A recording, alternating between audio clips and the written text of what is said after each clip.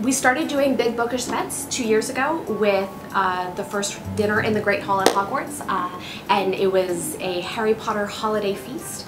This time it is an evening at Hogwarts, so it's really an all-encompassing event. Students are going to get the opportunity to be sorted into houses, win house points by going to different classes, including potions, history of magic, and divination. So they'll be reading tea leaves and competing in Harry Potter trivia. There will also be a costume contest. And the ability to win the House Cup, where they'll get t-shirts. This is our second time doing it, so the first time everyone was sorted into a house, so they didn't know where they were going to be, and so now everyone who's returning, they already know what house they're in, so we get to kind of celebrate all the newcomers who are coming in, and we're going to be like a new house like it is at the beginning of every Harry Potter book, so we're excited.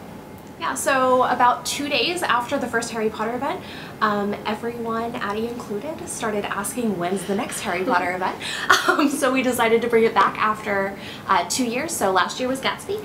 And a lot of the things are the same. We were able to reuse some things, but we have some special surprises this time, including the floating candles are going to light up, which was a massive student request. So there will be everything from butter beer to pumpkin pasties, little hand pies with pumpkin in them.